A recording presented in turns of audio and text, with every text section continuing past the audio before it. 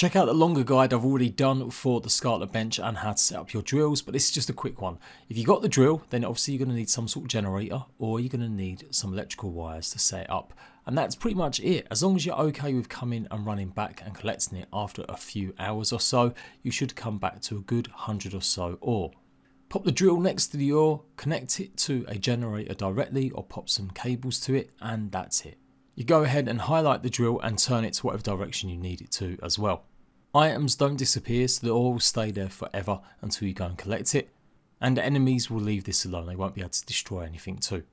You can absolutely set up the arms so they gather the ore and deposit it onto the conveyor belt, and then you have another arm that will take the stuff from the conveyor belt and pop it into a chest. Set it up exactly like this, so the generator's powering the arm, then you've got one cable powering from the generator to the actual drill.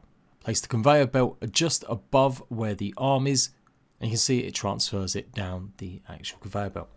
And if you really want, have another arm at the other end, place it again above the conveyor belt and put the chest there, and it will deposit it directly into the chest.